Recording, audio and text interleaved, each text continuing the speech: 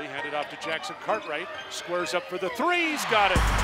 Steps right back in, Brian. He's so calm and cool about the jump shot. First year here it was quite the learning experience. Being on a team full of talented athletes, and I learned a lot, from Coach Miller. He really got on me, he pushed me, and because he knew how good I could be and how good I can be moving forward. So overall, I thought my freshman year was a success. Learning behind TJ and just seeing him kind of handle the many pressures and all the the things that go along with being a basketball player here was great for me, because as a freshman you step in, you just don't know where to turn to and what to do, and he was the perfect example for that. He guided me in every right direction on and off the court. We talked about stuff sometimes that had nothing to do with basketball, and that really helped me kind of get through the year. The summer workouts are important, collectively and individually.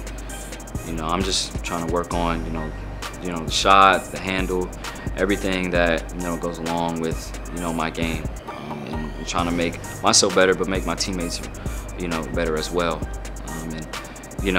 Only time will tell the many changes that I've made in my game, but every day just take it day by day and try to work on something that maybe that can really help me down the line. Being a little older now, being like a veteran, it's cool to see how important the new guys coming in are and the guys that are already here. So Coach Miller is always the same. He's never going to steer you wrong, or he's always going to put positivity in you and make you feel like you belong. And that's just always what he's done since I've been here. The benefits of playing under him are great. He sees what I see, and he just wants me to be an extension of him. So I just try to pick his brain. He's been here. He has that toughness because he played in the Big East, and I just every day I learn something new about him, and it helps me tremendously on the court.